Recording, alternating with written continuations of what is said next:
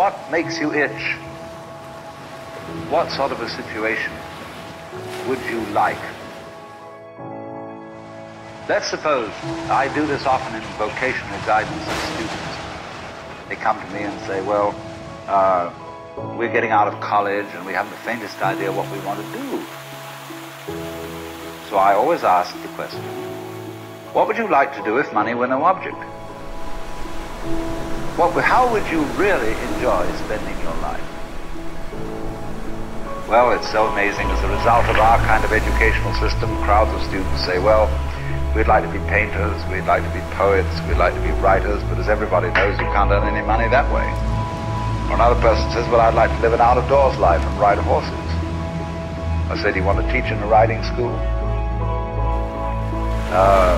Let's go through with it. What do you want? When we finally got down to something which the individual says he really wants to do, I will say to him, you do that. And forget the money.